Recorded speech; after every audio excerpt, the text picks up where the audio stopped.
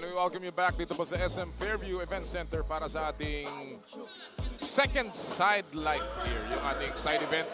Ito po yung ating slam dunk contest. The High Flyers take stage once again dito sa SM Fairview. And we have a wonderful cast, Charles.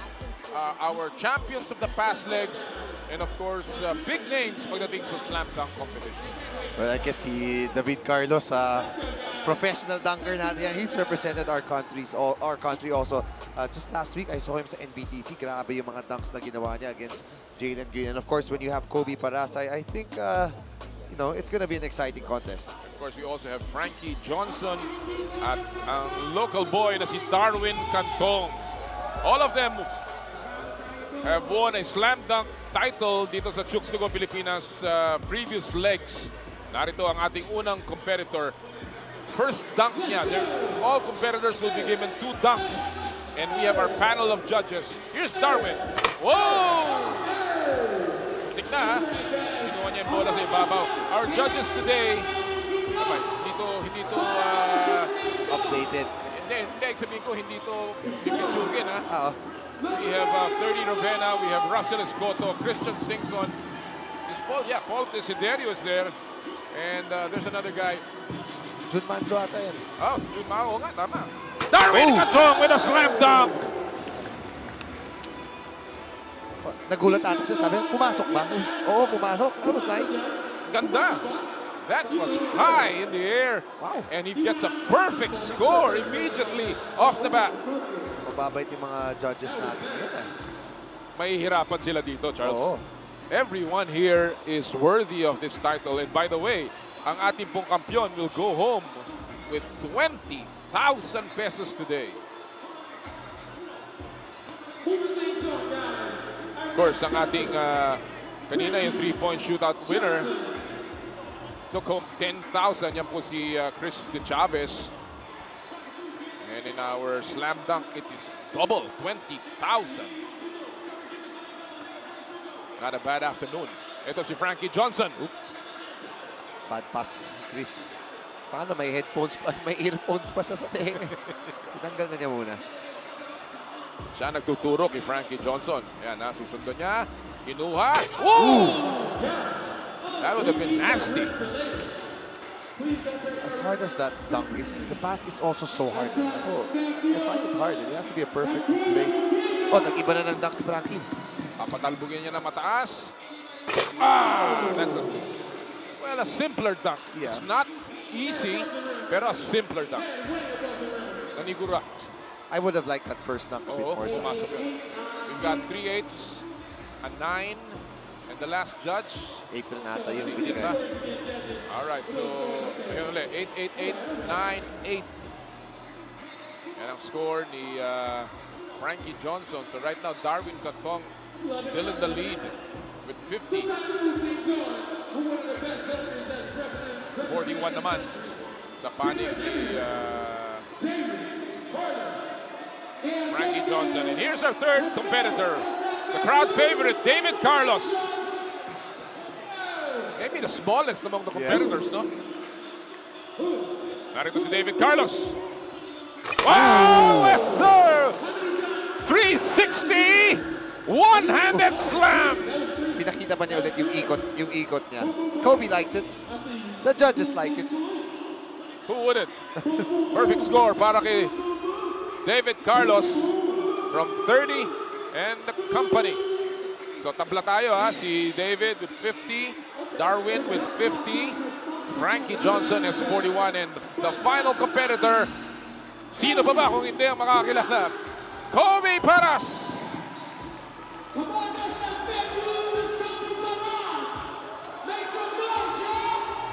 Here we go! Oh! Showmanship! Woo! Parang wala lang kay Kobe. I want to see the replay there. It has to be the full sequence para ma-appreciate natin yan. Perfect score again para sa judges. Para kay Kobe Paras. Spectacular.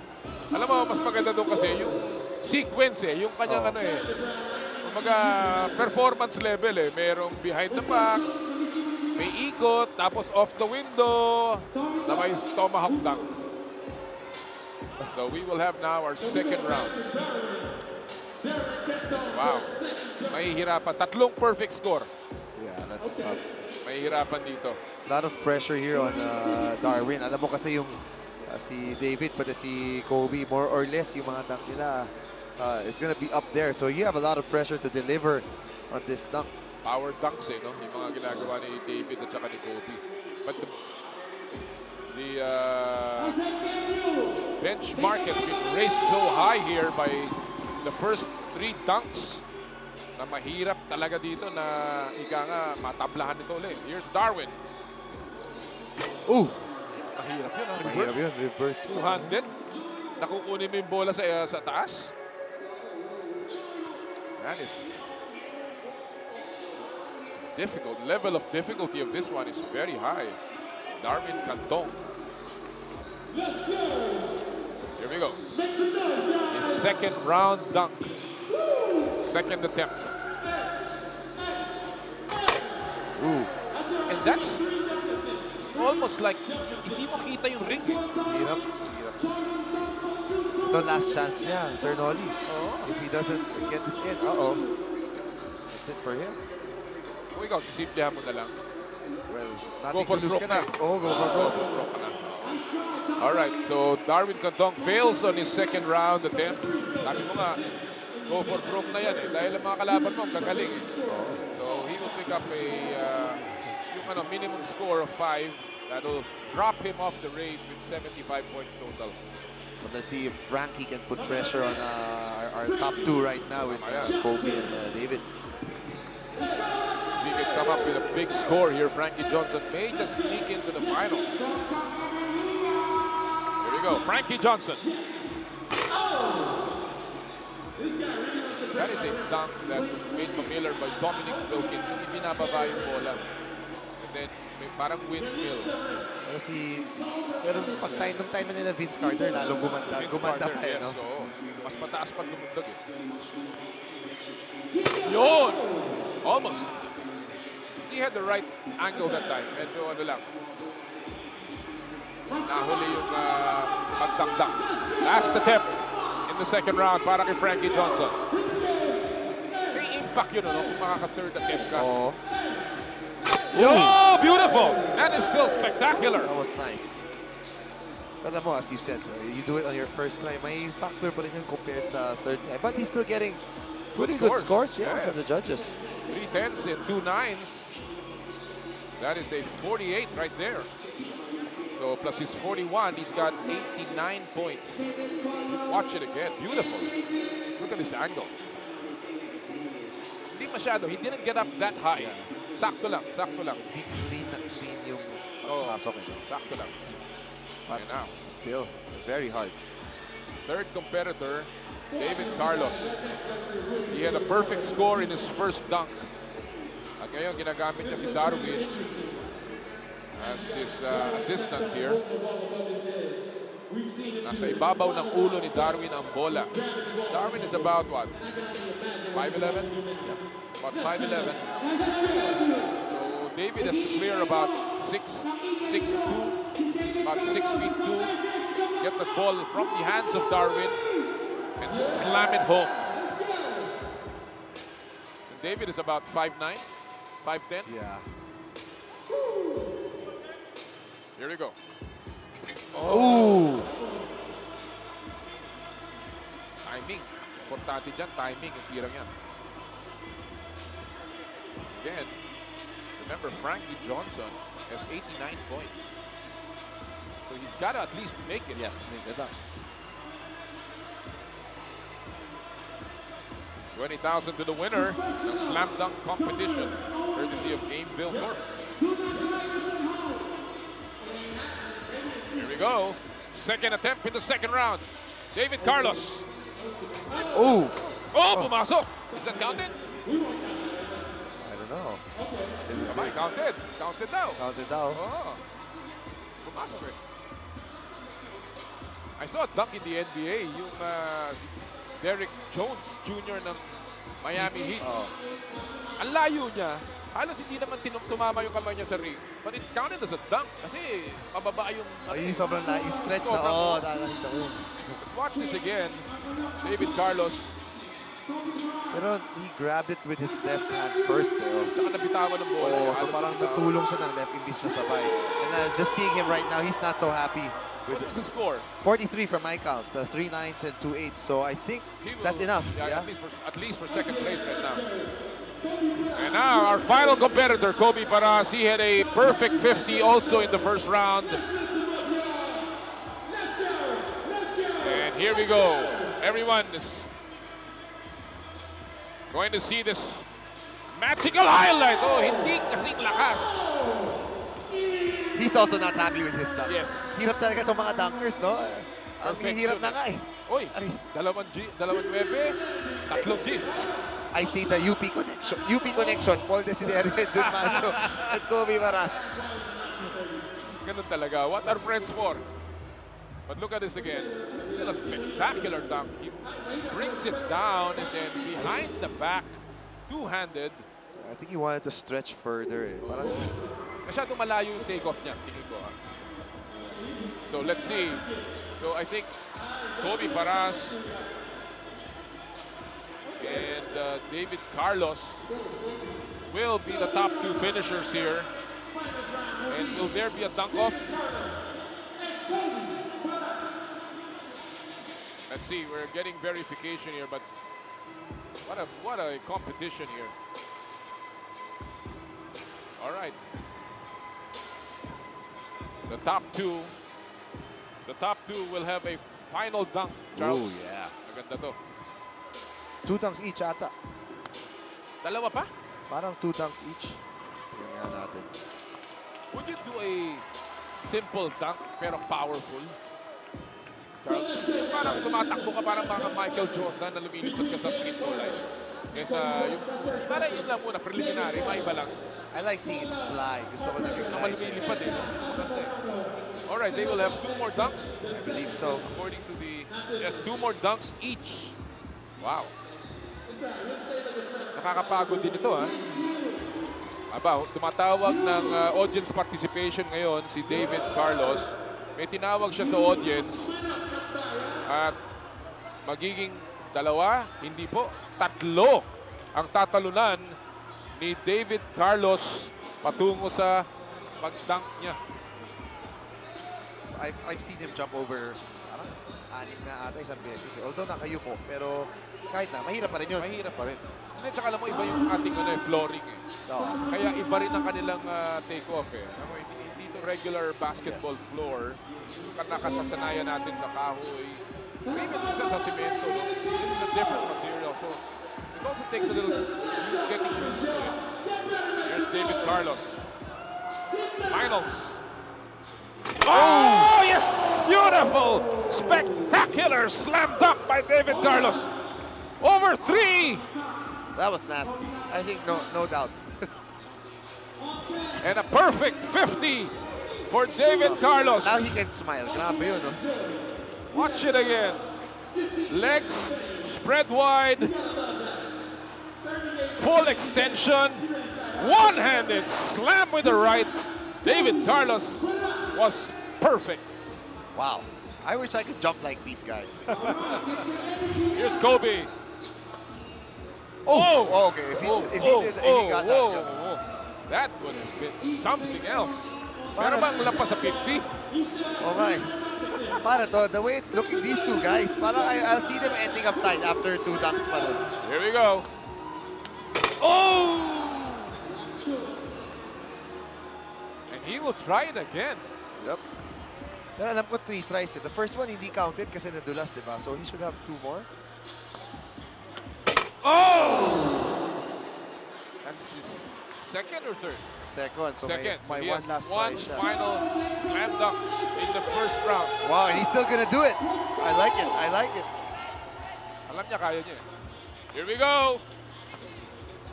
Oh! Iba na, iba! Two-handed reverse off the dribble. That's pretty good too. Nagulat pati judges eh. And that's something that you cannot take away from him. Ang taas pa rin ng lundagan. He gets a perfect score. Watch it again. Smooth. Yan yung parang gliding na sinasabi natin na may power rin. Spinning in the air. It's when he catches it, saka siya umikot. Mahirap din ang level of difficulty doon. Hindi yung pagkuha niya, umikot na siya kaagad. Do you consider that do you consider that a windmill also? Reverse windmill ba? Yeah, pero parang half lang. Hindi talaga buo. Hindi full. Pero may twist yung body sa air. Parang 180 degree yun. Here we go. Second round of the finals. Pareho pong si David Carlos at si Kobe Paras. Perfect scores of 50. Dito na magkakatalo or magkakatabla.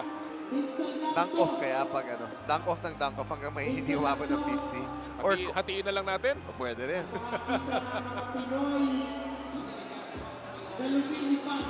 Alright. Again, pinipwesto na naman ni David Carlos si Darwin Cantong sa ilalim ng basket. I wonder if he's gonna do his dunk na parang nakatakip siya sa mukha niya, tapos parang reverse. I don't know. I don't know. I've seen him do that. Si Karl Malone. Ginaya yun ni Aaron Gordon. Yeah. Pero pa-reverse yung isang kamay. I don't know. We'll see. Ang tanong dito, yung level of difficulty. Both players, Kobe and David, have shown levels of difficulty that you ordinarily don't see. Kobe trying an in-between. David over 3 people, doing some reverse stuff. Here we go.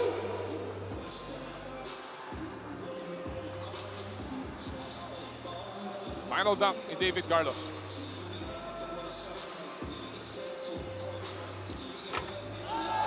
Oh, he wanted to put the elbow his elbow inside. Yun yung sino bang gumawa niyan? Si Vince Carter din. Ginaya na lang yan. Pero towards the end, the last few years. Zach Levine yata. Oo, na mas malupit pa dun sa Vince Carter. Alright, 4 10s and a 9. So there is a slight opening here for Kobe to get this win. Hindi masyado clean eh. And I think he kind of helped with his left hand. Nauna yung hawak ng kamay eh. Dapat nauuna yung siko mo papasok. Yun yung kila Zach Levine eh, di ba? I mean, it's hard. Don't get us wrong. These are crazy. I'm not complaining. I'm not complaining, Charles. These are crazy hard dunks, but we're just pointing out the little nuances. Kaya hindi naging perfect. Here's Kobe.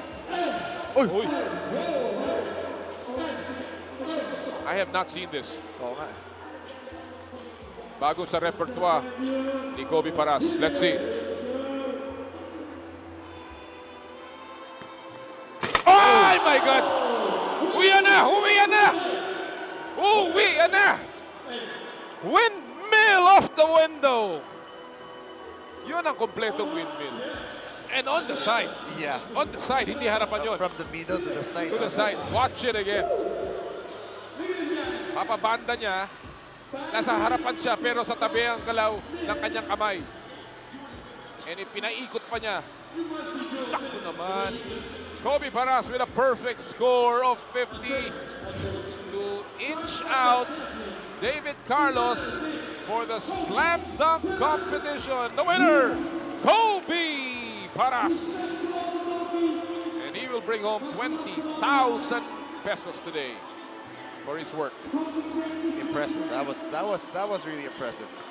Well, nothing to be ashamed of from David Carlos. He gave a great show here today, including Frankie Johnson, Darwin Cantong. Great show for the big crowd here inside SM Fairview.